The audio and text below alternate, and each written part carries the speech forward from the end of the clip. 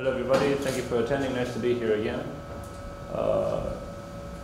Today I will be talking about well, I initially planned on talking about more than just one video game, but due to limitations of, due to lack of time and to be honest, dearth in number of video games dealing with Shakespeare, I will basically focus on one and mention some of the ones I talk about in the abstract during this presentation. So, yeah, let's commence. As a canonic figure, Shakespeare has been present in all important media in various adapted forms. From music and opera to cinema and comic books, Shakespeare's plays have not only expanded to roughly all media associated with high culture, but also to those usually regarded as low culture.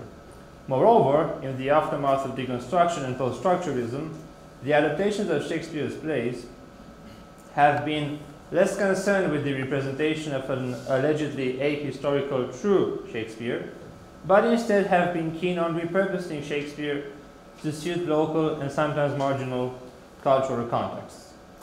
In spite of the hospitality encountered by the bard's plays in virtually all media, there is one highly popular medium that has so far been reluctant to adapt Shakespeare, namely video games.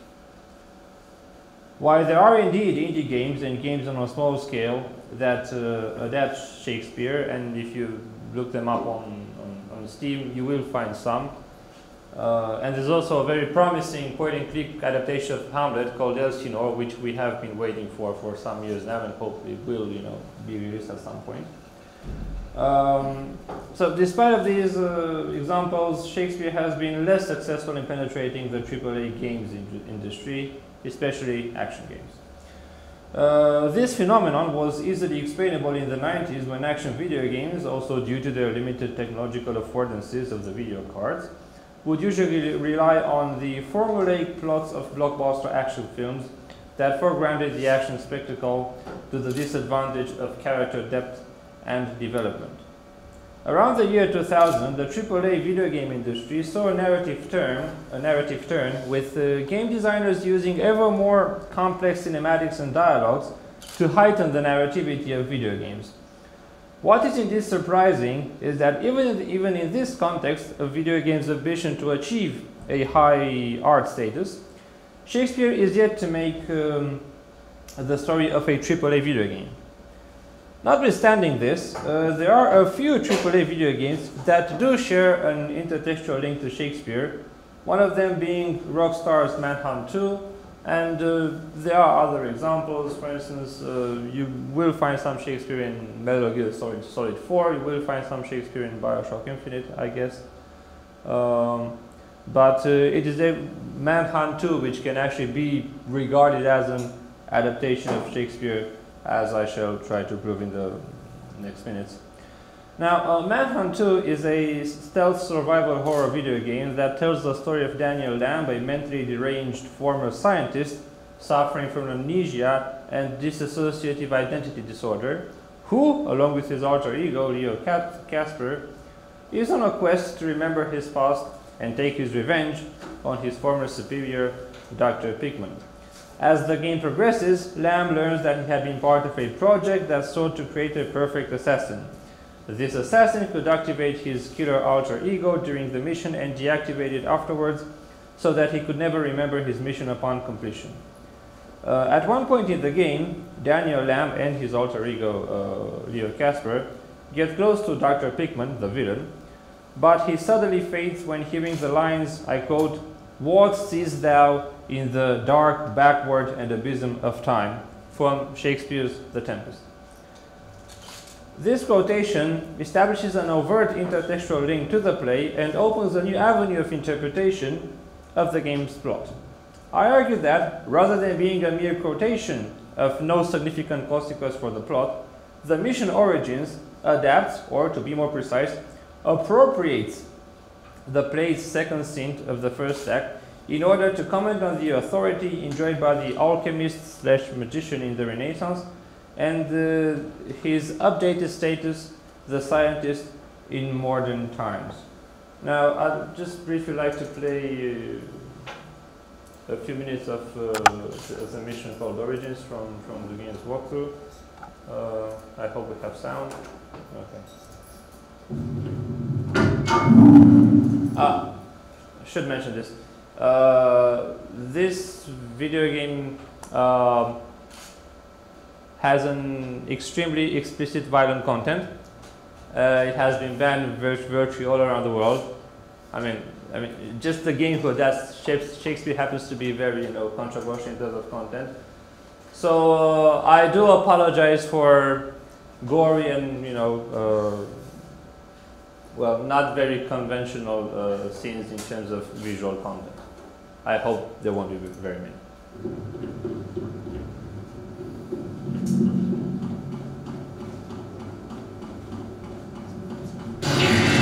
What seest thou else in the dark backward in the rhythm of time?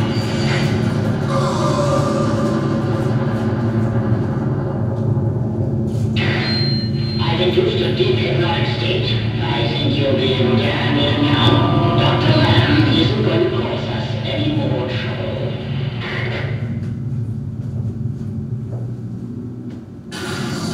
Nothing to run to now. You're cornered like a sick dog. Stay where you are.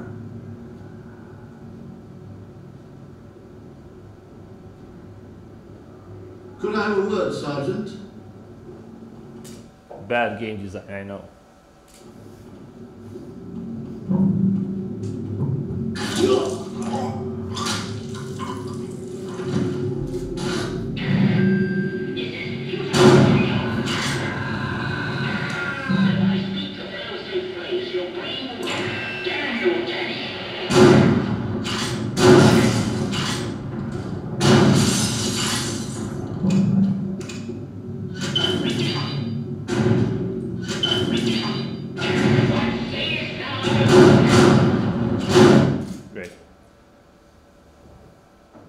So what is relevant to notice here is that from that point onward, in order to beat the level, what you have to do is shoot the speakers from where the quotation from Shakespeare is being recited. So, before going into the analysis proper, I'll just have a brief description of the method and the concepts that I will be using. So, what does it mean to comment on and appropriate a source text? As within the case of intertextuality, the extent to which the adaptation stays true to the source text varies. Adaptation studies have so far offered a variety of classifications to cover the wide range of adaptation practices. In the present paper, I will be using two concepts, namely that of commentary and appropriation. A commentary is an adaptation that, by making additions to the source text, challenges its politics. An appropriation, on the other hand, is an adaptation that has the source undergo a process of approximation, which means that the narrative content of the original text is updated to a new cultural context, usually a contemporary one, and sometimes altered to suit a new genre.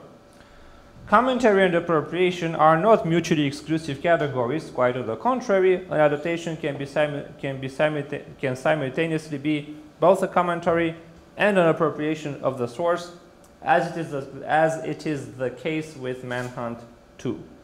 Now, in The Tempest, Scene 2, Act 1, Prospero, are you familiar with Shakespeare's The Tempest? Okay, so Prospero finds Miranda secluded on an island talking about their past together.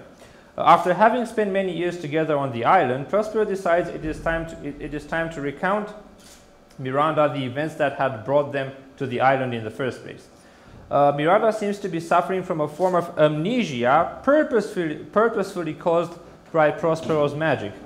After checking to see if Miranda was still oblivious to her past, Prospero says, I quote, "'Tis time I should inform thee farther, lend thy hand and pluck my magic garment from me."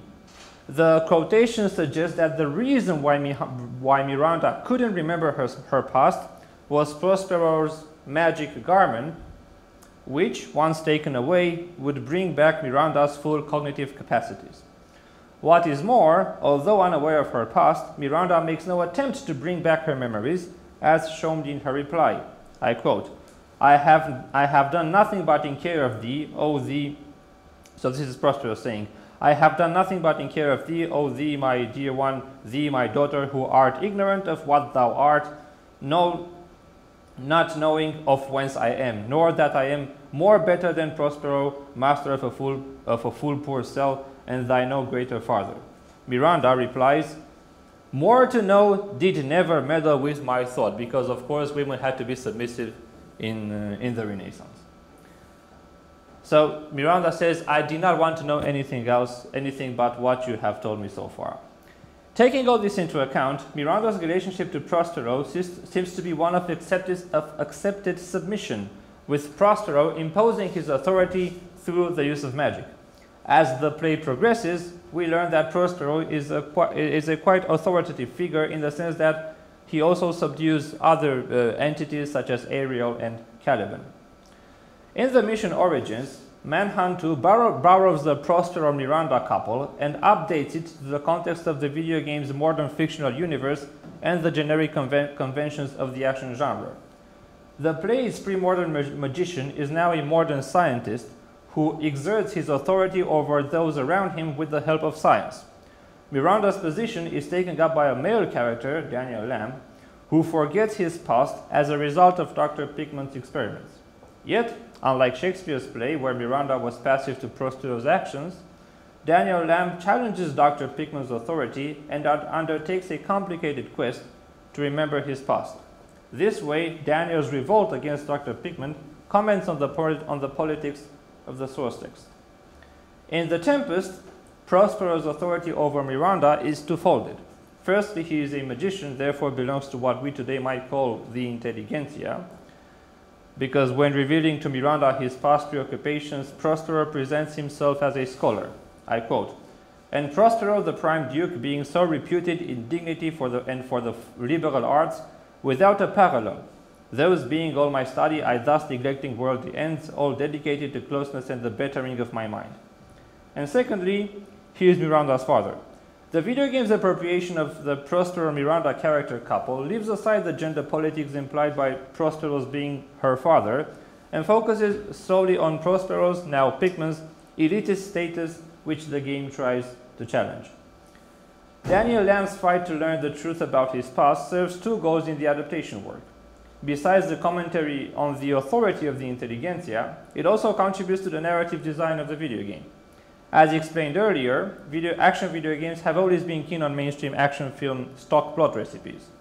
One such stock plot recipe is centered on an artificially created super soldier that goes rogue and seeks to take his revenge on those who created him. Manhunt 2 faithfully follows this type of plot by having Daniel Lamb, the perfect assassin, go against his creator, Dr. Pickman.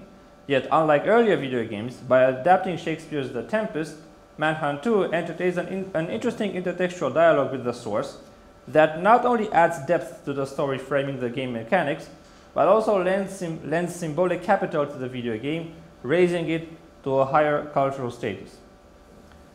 In spite of the social cultural benefits of adapting Shakespeare, the game is by no means reverential towards the source text. Quite on the contrary, the game's rebuttal of authority on the intra-textual level, Lamb refutes Pickman's authority, tunes in with Manhunt's rejection of the canon. As already explained, Daniel Lamb is psychologically conditioned to faint when hearing Prospero's words. I quote, what sees down in the dark backward in the abysm of time. When Lamb reaches the facility where Dr. Pickman conducts his experiments, the doctor approaches Lamb on the speakers and says the quotation, causing Lamb to lose consciousness. After regaining his consciousness, Lamb must shoot down every set of speakers he encounters in the facility before Pickman can repeat the quotation. The act of literally destroying Shakespeare's text works on two levels. It represents Lamb's struggle to escape Dr. Pickman's authority, but at the same time works on an intertextual level by signaling the game's rejection of its own hypotext and the canon. Yet by acknowledging its indebtedness to the canon and at the same time rejecting it, Manhunt 2 adopts a postmodern stance in the sense that, while trying to break from the canon, the game admits that the purists break from the past, cannot be achieved, and instead is engaged in a critical revisiting of its literary genealogy. Along these lines, the video game's quotation of Shakespeare sheds new light upon its status as an adaptation. It is rather uncommon for an appropriation to overtly reference its source text, either by indicating its title or by quoting from it. By directly quoting Prospero from Shakespeare's play, Manhunt 2 is nevertheless no less of an appropriation than many of its counterparts in various media, but rather it acknowledges the genealogy of the text hidden beneath each narrative. The video game's postmodern characters lies not only in its ambivalent relationship with the canon, but also in its self-reflexive metatextual comment on the issue of authority and control associated with its own mediality. Video games are not fully linear narrative media like books or films. Their storytelling affordances revolve around their interactivity, which takes away some of the authorial authority, and distributes it to the players. While the narrative agency of players varies from genre to genre or even from game to game, usually in the case of action video games, the player has to follow a more or less linear path that takes the player from one plot bottleneck to the other, thus guaranteeing the progression of the plot. Some video games self-reflexively comment on their own interactivity and highlight the illusion of agency and control enjoyed by the players. In games such as Fear, Bioshock, or Spec Ops: The Line, the playable character is at first presented as the protagonist of the game, so that the ludic motivation behind play may be supported by an ethical narrative one. After the player has defeated the antagonist of the game, the playable character is revealed to have been actually the antagonist all along. Consequently, the player is frustrated for having committed her deeds, but at the same time, the lack of an alternative narrative path is stressed. Moreover, the alleged narrative agency enjoyed by gamers is questioned and the authority of the game designers is reinforced. Games such as Fear and Bioshock are even more persistent in commenting on the player's lack of choice, albeit the interactivity of the game, by giving the player a series of clues throughout the game that make some players realize from very early stages that what they are doing in the fictional world of the game is morally wrong. As a result, in such games, not only is the comment on the mediality of the video games harsher, but the hypermediacy of this narrative is also heightened. In Manhunt 2, the player gets to play either Daniel Lamb or Leo Kaspersky in different missions. Although the cutscenes present them together, they never work together during gameplay, and Leo Kaspersky can be heard giving advice to Daniel only in the missions where the latter is the playable character. Towards the end of the game, in the mission entitled Domestic Disturbance, Leo Kaspersky has to make his way through a series of police units to a house in a suburbia. Once he enters the house, the game cuts and we see a cutscene with Daniel Lamb, smirched in blood, holding a knife while his wife is lying dead on the floor. As it turns out, Leo Kaspersky had been Daniel Lamb's killer alter ego, which implies that Daniel Lamb was effectively the killer of his own family. The late twist in the plot compels the player to radically reinterpret the role of Daniel Lamb, the roles of Daniel Lamb, Leo Kaspersky, and Dr. Pickman in the video game. Dr. Pickman, the character blocking Lamb from his past and the one to blame for his mental state, can at least be excused for trying to keep Daniel Lamb from causing more harm and keep the situation under control. Daniel Lamb, on the other hand, is no longer seen as the hero, and his deeds lose their ethical justification, which had set the tone for the player's narrative engagement at the beginning of the game. At this point, the player is likely to regret having been actively engaged in killing Daniel Lamb's family, yet is also aware that, had the player anticipated from the very onset how the plot would unravel, he or she would still have been incapable of altering the chain of events. In fact, the more attentive player would have noticed that in the game's first mission, Awakening, Daniel Lamb stumbles upon a dead body that looks just like Leo Kaspersky. As a result, it would have been possible to infer that, since the text actual world of the game featured a dead person who looked like Leo, coupled with the fact that Leo Kaspersky is never seen alongside Daniel Lamb during the mission gameplay, that Daniel Lamb's psychic was a figment of his his imagination. Now, should the player notice this minute detail and make all the necessary inferences as the game progresses, the incapacity to influence the narrative would only be augmented. Taking all this into account, it is safe to say that Mannheim 2 raises the theme of authority and control from a textual level to a meta-textual level, and self-reflexively comments on the alleged narrative agency of the player. In this paper, I have analyzed Manhunt 2 with special focus on its 11th mission, Origins, as an adaptation of the second scene of Act 2 from Shakespeare's The Tempest. Rather than being a faithful adaptation, the video game recontextualizes the scene by transposing the original narrative elements into a fictional contemporary world. Not only does the video game update the content of the scene, but it also comments on the politics of the source text by challenging the authority of Dr. Pickman, i.e. the updated Prospero. Authority and its rejection are treated on 4 levels. The mutations undergone by the source text signal a disavowal of the authority enjoyed by Prospero in the game's hypotext, while intertextually the distortion of the outspoken text of the play suggests the rejection of the authority of the canon. Nevertheless, unlike the modernists of the 20th century, Manhunt 2 does not thoroughly deny the canon, but rather, in a postmodern fashion, repurposes Shakespeare's text in order to subvert it.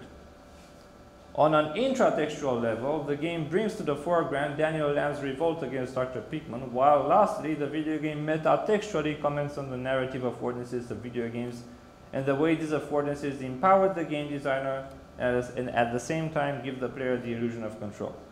Therefore, given its ambivalent relationship with the canon and its self-reflexive comment on its own mediality, it's safe to claim that Manhunt 2 embodies a postmodern aesthetics.